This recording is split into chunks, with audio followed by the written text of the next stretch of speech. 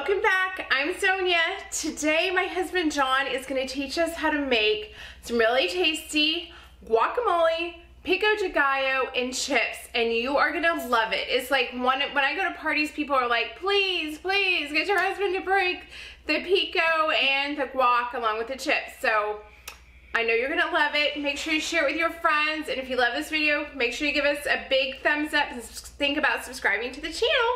Okay, let's get on with it.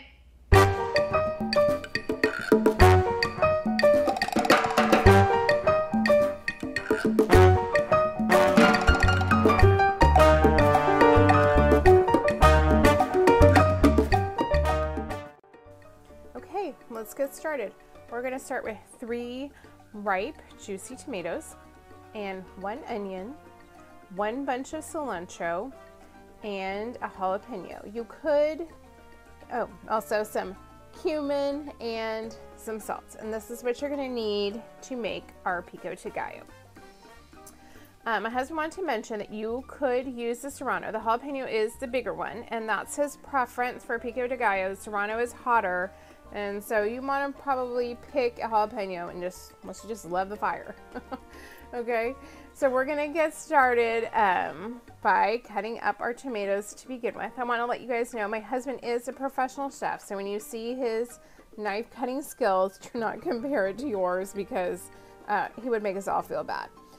He's gonna start with just a small dice on the tomatoes. Yeah. I'm just going to cut them up and get them ready for this pico. He also wanted to let you know that the quality of produce you use could change the amount that you add.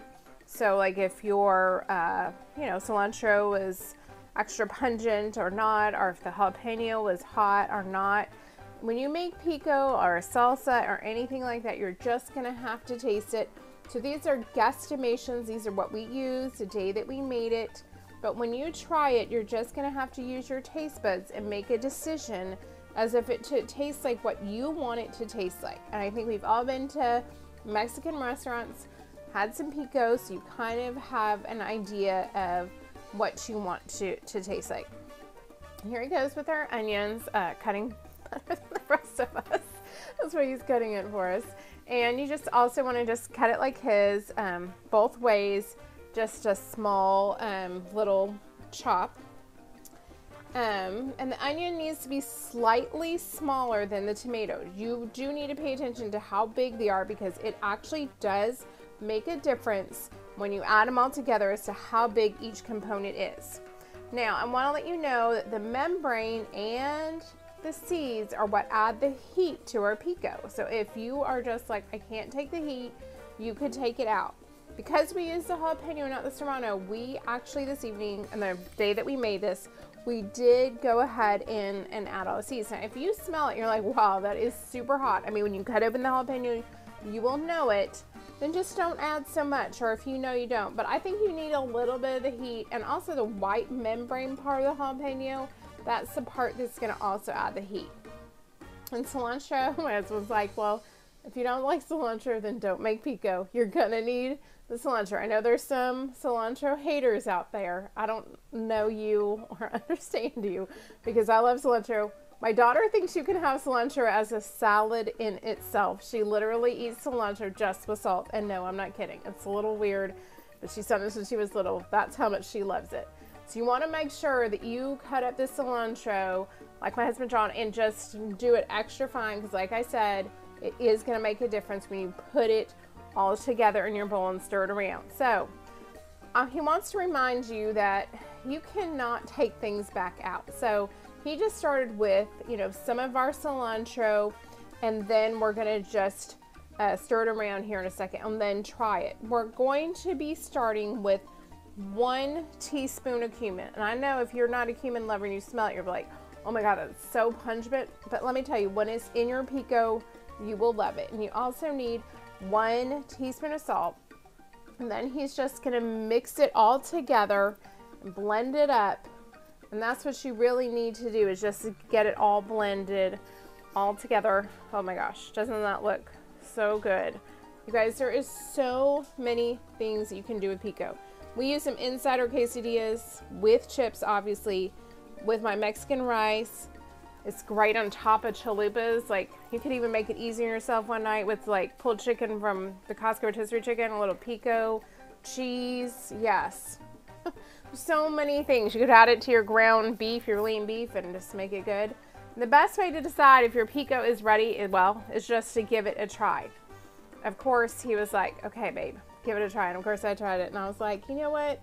I think it still needs a little something. And that's really how we decide, you know, how much more to put. And I was like, I think it needed, at that night, I think it needed more of the cilantro. So like he said, you cannot take it back out. You can always add it back in. And I just gave it another little try, and I was like, yes, that's good. And I also added just a drop more salt. So now we're gonna get going on the guacamole. The key to good guacamole, of course, is good pico. If you don't have good pico, you're not gonna have good guacamole. For some reason, some people think that guacamole is just avocados, and no, it's not. You have to add pico to your guac. He was like, I don't know if this one's gonna be good. And, oh, no, it wasn't. Because he said you can tell. I wanted to show this so you could know too, is when you're at the store and you can see the ends. Granted, we bought these in a big bag, so it was luck of the draw. And he'd cut through, and he was like, no, the whole thing is bad. He did want to show you that you can take your knife to it to try to get the seed out. I don't know if I suggest it or not, just be very careful. And so there he goes. He's on to the next one, and he's like, okay, this one's going to be good. And sure enough, it was. It was like a weird with the new, like some of the newer breed ones, I think, have the newer, smaller bits because you're supposed to get more of the avocado, or that's the theory. I can't remember if that was the ones from Trader Joe's. Sometimes we get those too with the little ones. Wanted to let you know to make it easier on yourself so you don't have to, if you can't get it out with a spoon, or you just want ahead of time, go ahead and start working the magic. Is just take the knife and squirt across into like a little checkerboard pattern, and then just scoop it out. And that is a great way to get your avocado out. Just use a spoon. Make it easy on yourself. I don't know how you do it, but this is how I was taught. I was brought up with pico and guac. My mother used to make it at least probably once a week because I'm Hispanic. We just had it at dinner. It was just like a normal side. So yeah, and then he wanted to let you know you could use anything to squish up your avocado, turn it into guacamole. Any of those things, a masher, a fork. You could even use your whisk if you really wanted to. And you want to make sure that you get in there and you really squish it down. You don't want big chunks. There's nothing like getting a huge chunk of avocado that's not mixed properly with your guacamole when you're eating it with your chips. And we use limes in our guacamole. I know there's a few people out there that thinks lemons, but we think limes. We're in team lime. Let me know what you like in yours. And then, of course, you just add in your pico de gallo. You just have to like kind of guesstimate of how much you want to put. I would just say some, mix it around. And then, of course, we're going to add some more salt. Okay, well, I don't think we added salt. So you're going to add some salt and mix it around, and of course, just, I mean, you're cooking, it's guac, it's delicious. Just keep trying it.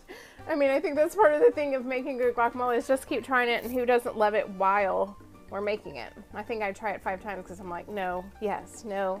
Secretly, I just want to eat guac while I'm cooking. Okay, so my husband made some really good guac, and he's like, no, thinks it needs a little bit more lime and salt because I don't know. I love salt. I know someday maybe it'll catch up with me, but right now I still have low blood pressure and I sweat a lot and work out, so it has not caught up with me yet, thank goodness.